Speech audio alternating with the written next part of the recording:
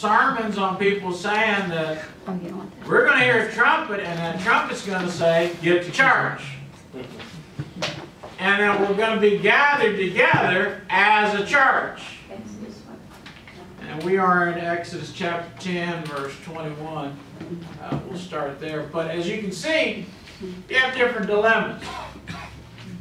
Pharaoh has seen all these plagues.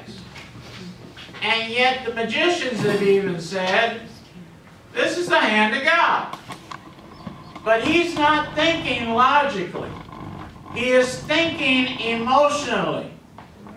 Women think emotionally. Men think logically. Pharaoh's problem is his heart has been hardened by God, and so he's thinking like a woman. Emotional. He's already asked for prayer twice.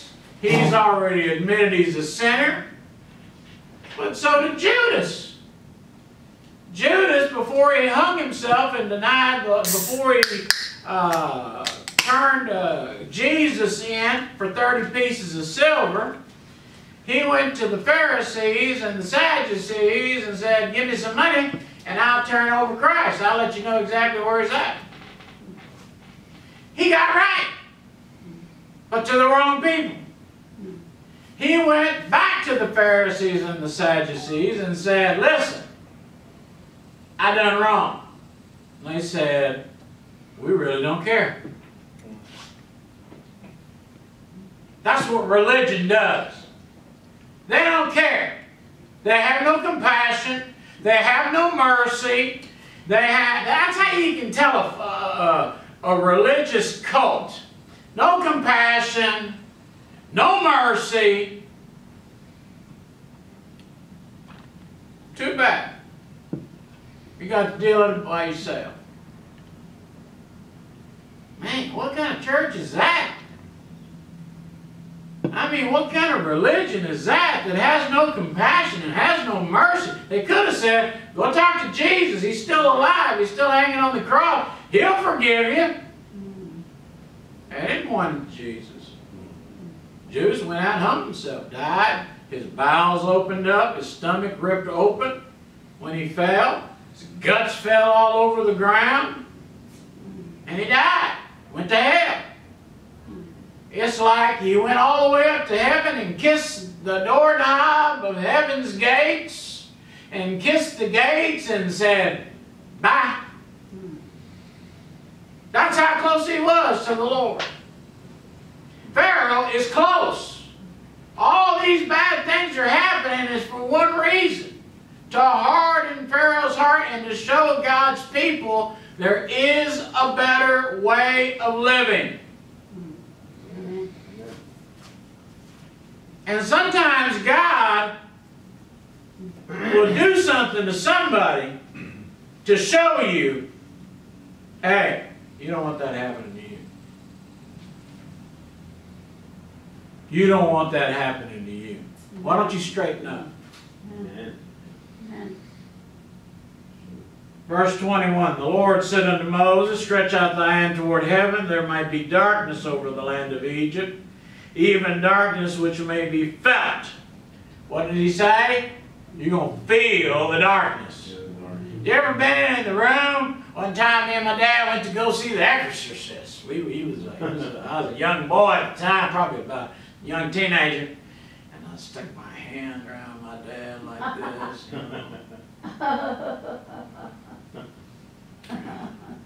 Touched him. He went, ah! And my dad went, ah! I never seen my dad jump before in my life. Then he cussed me out like I deserved it. Amen? But he felt something. What did he do?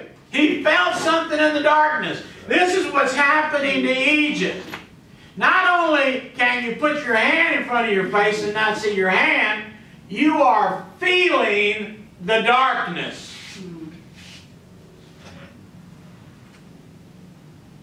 Well, you just all in your mind. No, it ain't your mind. I mean, God put it that way. He said, you feeling it, man. It's good to have Susie here. And Moses stretched forth his hand toward heaven. There was a thick darkness. For what? 3 days. How long was Jesus buried? 3 days. 3 days. And they saw not one another, neither rose from any his place for 3 days. But all the children of Israel had what? Light. They played outside.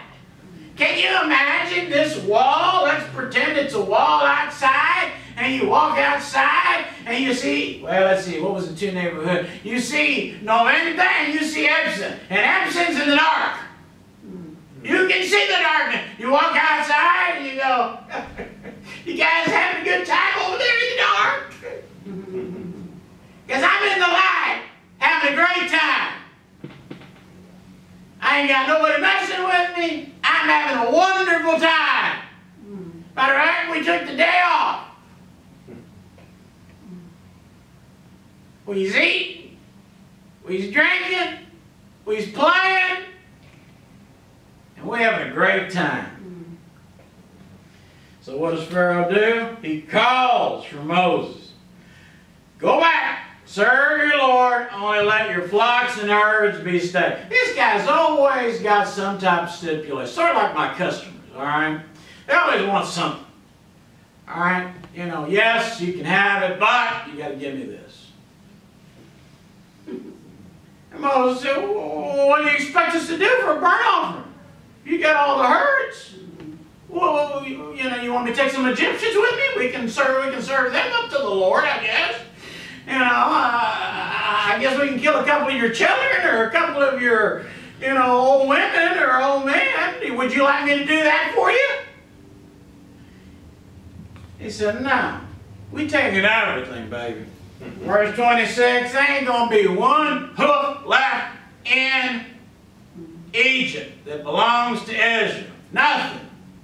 We taking every chicken, every dove, every egg. We taking it all. Everything's leaving. So what happens? The Lord hardened Pharaoh's heart. He wouldn't let him go.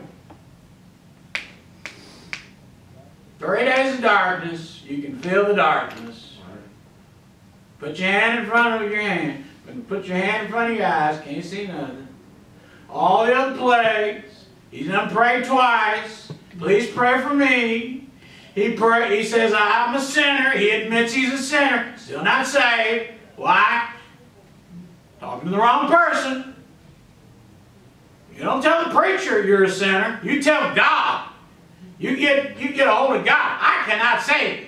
Amen. I can point you to Jesus Christ on the cross. I can point you toward heaven and say, that's the guy you need to get right with. That's the one, amen, you need to talk to. That's the one, amen, that will forgive you. It's not me.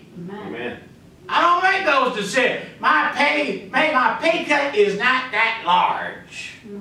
It goes beyond what I can do. I can only point. I can only tell you how to live. Your job is to do it. And then Pharaoh threatens Moses. He said, next time I see your face, you're going to die, sucker. What do you think about that? Ain't going to let me keep the animals. I done told y'all to go, but y'all got to leave something here. Amen. And Moses said, well, I tell you what, I ain't going to see your face no more either. What do you think about that? Chapter 11, the Lord said to Moses, I'm going to bring one more plague. He said, now, I'm going to give you the short version. He said, go talk to the people and tell everybody we're going to borrow from your neighbors. Now, your neighbors, the Egyptians, I love the way God talks. He's the original mobster. He is the original mafia guy. We're going to borrow some stuff. Hey, you know, I'd like to borrow that necklace. You know, you see some lady, and I want them gold rings and the matching, what do you call it, earrings, and I want the dresses. I want to borrow about 10 of your best looking dresses and 10 pairs of your best looking shoes. And I need to borrow all the money that you have, because I'm going to borrow. When are you going to return it back? A couple thousand years. I don't know. You know. But God said, go borrow it. He didn't say go steal it. He didn't say give it to me. God said go borrow. Amen. Amen. If you didn't get, if you didn't get that, I do Don't you love God the way He talks? Amen. Yeah. He don't talk like nobody else. Right. We're going to make them a deal that they cannot refuse. You say, who made the deal? God did. He was the original Godfather. He's the one that said, go borrow everything you can call that you can get your hands on. Go to your masters. Tell them, empty out your bank account. Give me all your gold. Give me all your clothes. Give me everything you got. I want all your hurt. I need everything. Amen. Amen. Jewelry, silver, jewelry, gold. The Lord gave the people favor in the sight of the gym. Guess what? The people are saying, yes, you can have it, man. If you'll pray for me, if you'll leave us alone, you can have everything you got in my house. I mean, you want my daughter? You can have her too. All right, you don't want my sons? You can have him too. All right, you can have anything you want in my house.